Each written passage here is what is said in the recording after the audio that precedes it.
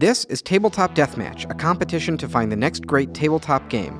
It was entertaining. I don't think I would buy this game. Everything sort of flowed logically. Game designers from all over the country sent their prototypes to us at Cards Against Humanity. We picked 8 finalists, and now we're bringing them to Gen Con, the biggest tabletop gaming convention in the world, where they're going to pitch their prototypes to our panel of industry-leading judges. One game will win a first printing paid for by Cards Against Humanity and be crowned the winner of Tabletop Deathmatch. Hi again, and welcome to Talking with Graham about a pile of stuff on a table. Today, we have Tavis from the Game Crafter with us, and the pile of stuff is a whole bunch of games he made. Well, not you directly, I suppose. Not me.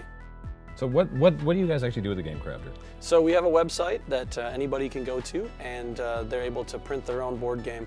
They're able to upload files, art, rule booklets, all that sort of stuff.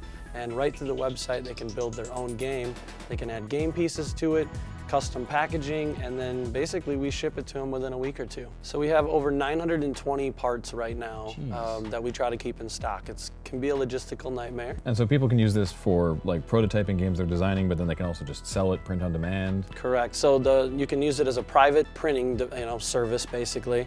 Some people use it to actually do Kickstarter runs. Other people use it as teaching tools, wedding gifts. There's just unlimited ways to use games out there. Thank you so much for sponsoring the second season of Tabletop Deathmatch. Yeah, we're really happy to help. We're obviously Tabletop Deathmatch is promoting the indie game designer, and that's what the Game Crafter is all about. Next week on Graham Talks About a Pile of Stuff on a Table, we'll have a variety of Tostito chips. Thank you for joining us in this set we hastily constructed in a hotel room.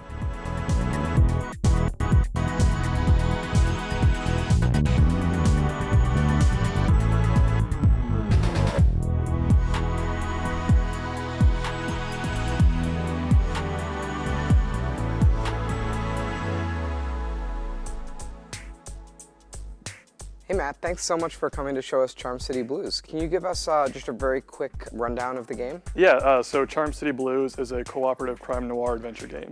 Cool, well let me introduce you to your judges. Paul Peterson, creator of Smash Up and Guillotine. Annalisa Delfel, the retail manager of Card Kingdom. Rodney Thompson, designer for Dungeons & Dragons. Mike Selinker, creator of Pathfinder Adventure Card Game. Luke Crane, creator of Mouse Guard and Burning Wheel. And Sherry Spiro, founder and president of Add Magic. Thank you for inviting me. Do you want to come and set up the game and we'll play through a couple rounds? Definitely, sounds good. Right. So we've got Charm City Blues set up in front of us. Let's talk about the design of the prototype just for a minute. So I know we had kind of an email exchange. You were wondering if you should work with designers and artists, and we had kind of an exchange, and I said I thought that you were doing a really good job with it. Yeah, to hear you say that my stuff looked professional was really nice. I have spent endless hours in front of my computer making this game. Are you happy with the quality of the final prototype and the art on everything? I am. I like how it came out. I think it looks really good. I agree. I think the graphic design is period authentic, and I think you did a nice job with it. Yeah, thank you. So I'm going to leave you to the judges, and they'll play a couple rounds, and then we'll chat about the game. All right, thank you very much. Would you all like to play a case that involves a bank robbery, a case that involves a missing person, or a case that involves fraud? You want to do a bank robbery, guys? Let's totally rob a bank. All right, sounds good to me. No, we're solving. This particular genre is not really seen a lot in the games these days, and so I think like with the crime noir aspect in this and the light RPG, it would be really appealing to a lot of people. We get the call that starts this whole fiasco. Some young punk just held up a bank downtown and is trying to disappear before anyone can ID him. We'll see about that. To catch the robber, we need a $2 signs, a martini glass, and a book. Is there any guidance on table talk? Like, are we just able to? Oh yeah, it's fully cooperative, and as the game kind of moves along, you'll have to cooperate to make sure you're getting to the right place at the right time. So I'm Harold the Bear. I'm a criminal informant. I'm gonna move over to this here Southport Savings and Loan and knock it over. I mean, check to see if it's been knocked over. I get there, pull the top investigation card. Test is an interrogate 7, so that means the 7 difficulty? Yeah, so that's the number you're trying to hit. So I just need to get a 4 or more on this die. Yeah. Nope. 3, that is no good. Okay, so my failure is to lose 2 health points? Hit points, health points, yeah. Okay. And I guess we'll move over to you. Here we go.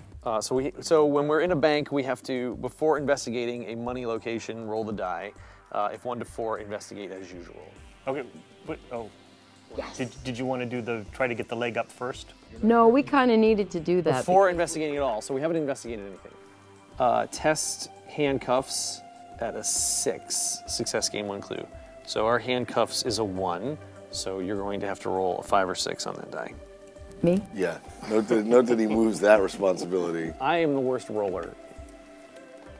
1. Vegas, baby. All right, so I didn't like rolling the dice being the only way to really advance the game. I thought there should be more rewards. Just try to gain a leg up.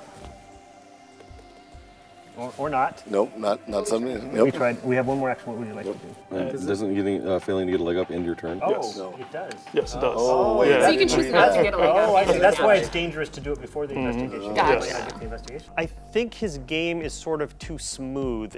Every result has either the same success or a failure, and he needs to mix it up and make it a little more interesting for the players.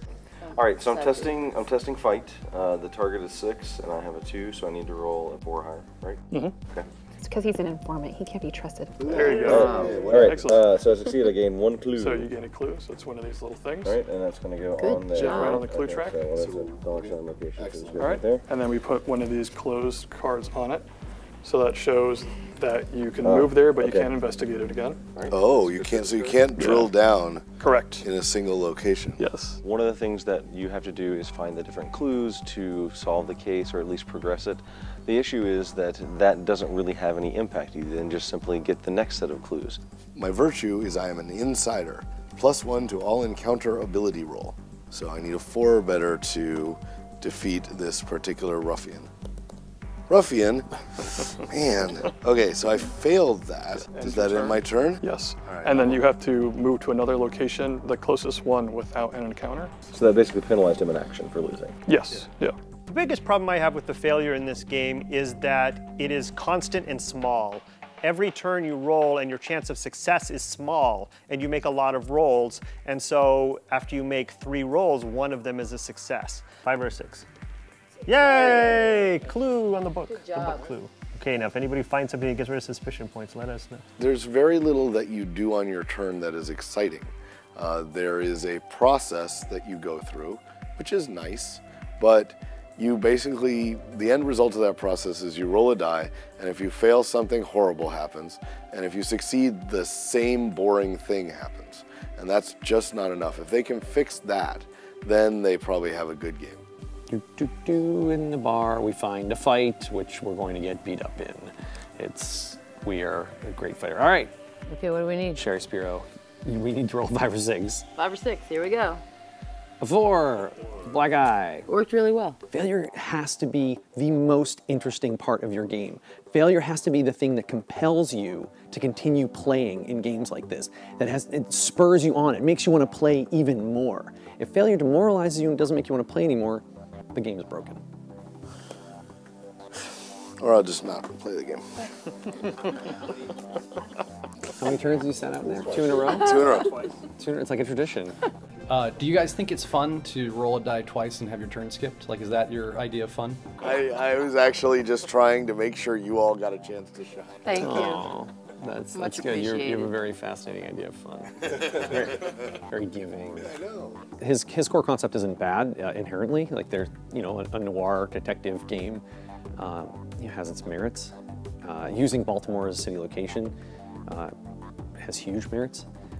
But other than that, I would scrap it and start over. So there's lots of variety in the things that happen when you fail. You can gain suspicion points and lose hit points and spawn encounters and all that. But there's no variety in what happens when you succeed in this game. Right. Is that positive in your mind? It was positive because in my earlier versions, whenever you succeeded, you also got a leg up, and it seemed like during the game people would just have stacks and stacks of legs up and nobody would end up using them.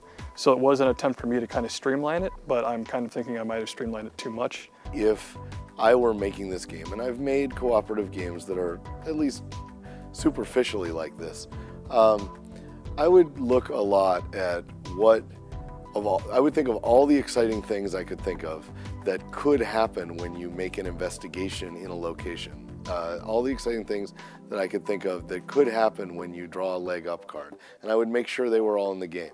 Because right now, the thought process on what happens when you do something is very minimal. And it could become, once that full list is made, it could become very interesting. Every 2 rounds, we're adding an encounter. How often in your games do you see people removing encounters? People tend to not pay attention to them until the end when they tend to stack up. But I actually have seen one group that was really strategic about it and kind of have one person who is like, and it's usually your character, who will just go after them nonstop and pick them off one by one so they don't stack up. It sounds like we have a lot to talk about. I think we're gonna kick you out into the hallway for a little bit and we'll hold on to this prototype and pick through it. It went well.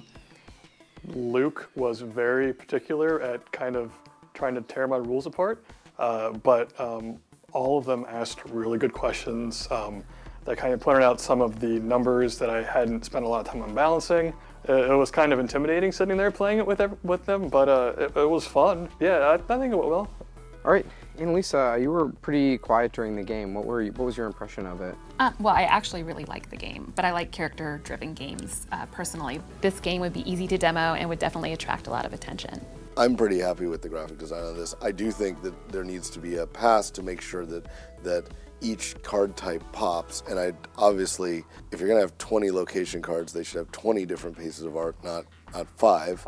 But I mean, I felt that the whole thing, you know, the use of sort of muted tan throughout and such actually worked pretty well for me. Actually, I kind of like the graphic design of the game. It's kind of, you know, themed, and at the same time, it's pretty clean. Yeah, I think it would definitely benefit at some point from the touch of a professional designer who can clean up the typography and stuff.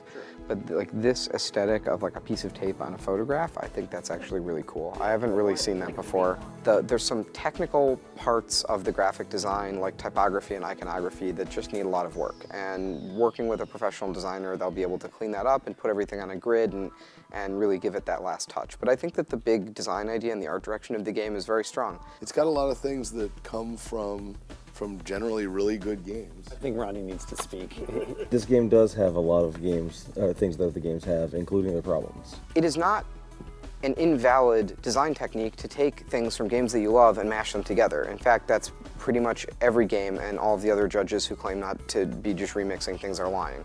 There's a lot to like about this game, but it's lacking anything that would prevent you from having one person dominate the other players in the game, right? Right. And not, I mean, and a lot of co-op games don't have anything like that. I definitely noticed myself, you know, like, oh, that's a good move. What about Right. It's a challenge that co-op games face, and this is not really taking any steps to solve that. Instead of just thinking about individual mechanics that have been pulled in from other places, you need to think about ways to make those work together to produce the experience that you want. I mean, you need something in a co-op game. I mean, you can live without it, right? But it is best if you have some sort of self-interest so that you want to not let somebody else be the general. If you look at a game like Flashpoint, the way the uncertainty works, that actually helps prevent a player from dominating the game because you never know where the fire is going to pop up, right? With this game, it's just sort of a binary succeed, fail, and I can try again, and it doesn't really help mitigate that player domination factor. Those two things are really bad together, too. I think it is a game that has a lot of potential, but is still looking for its identity. There were fun parts, and there were parts where they were not so fun as well, so it was very up and down, but it definitely has a lot of ideas that just need to kind of grow out and come to fruition. It's not a bad thing to say there might be the next Forbidden Island in this, right? Like that was kind of, I don't know that I perceived that it was so close to Forbidden Island, but I certainly thought it fit into this new wave of cooperative games, and it looked like it had some fun stuff in it. And it doesn't have as much fun stuff in it as I'd like. I like the banter. I thought it was fun. It was good interaction, and I think that's the basis of what you want to have in a game, besides good mechanics, but apparently there's some issues that he knew about coming in. Sherry mentioned that she really enjoyed the banter between the players during the game. We kind of talked a little bit in character, or read with an accent, or, you know, kind of had a little swagger or attitude. For me, when I do that in a game, in a board game or card game, that game of that type, I'm bored. I'm acting out to try to make the game interesting in the moment because there's nothing in the game that's engaging with me. I think I'm gonna be the downer on this one. I think I'm gonna go low. I'm very disappointed with this game. I think it's amateurish. I think it's kludgy. I think, you know, wandering around this very boring map, making very boring D6 rolls, with him unaware of the probability of a result on a 6-sided die. Are you talking about what happened to Mike? Well, yeah, exactly. Like I cannot imagine, if you've playtested this game enough, having not run into that situation. Right. We were failing. We were failing rolls.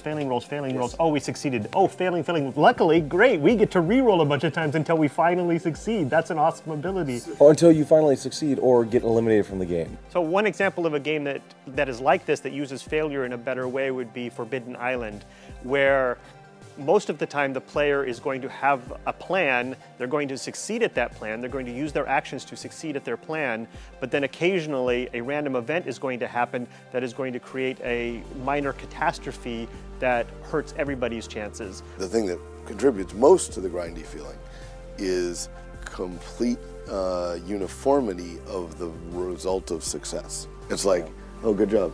It was exactly the same as the last time I succeeded, which was an hour ago. So you don't need 20 success buttons. What you need is variety in the success results and less buttons to press. If you're gonna make a game about Baltimore crime, you have to have read Homicide by David Simon. It is the definitive text on the matter. There is no other text like it. That book is about the heartbreak of failure in criminal investigations. I'm not saying that this game needs to be that, but looking at how failure works in that book and David Simon's narrative will give inspiration for working into the game. It's like, you know, I like the idea that maybe it's just because of The Wire or something, but, you know, the idea of hanging out in Charm City and investigating crimes is pretty fun. And so that's why when we don't get as big a payoff, that was such a huge disappointment for me, though, is that Charm City Blues, right? Yeah. I was so excited.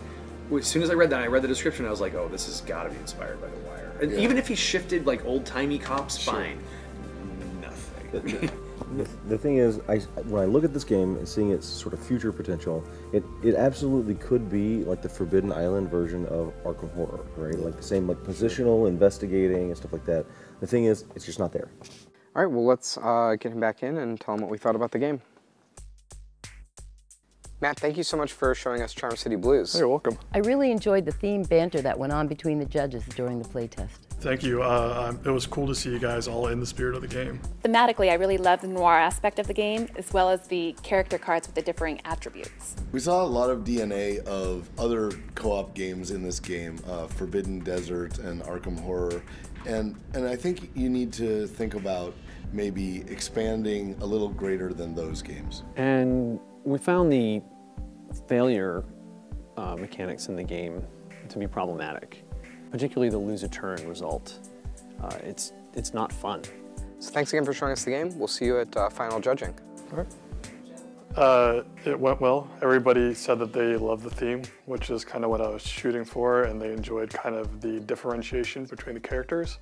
They did kind of harp on the failure rate, which you know, I kind of needed that pointed out to me, so it's something I'm going to balance. The fact that my board game has been in front of these people playing it is something, you know, you kind of dream about when you make a board game. So it's, I mean, it's been kind of an overwhelming experience, but it's just been awesome to have the chance to be here.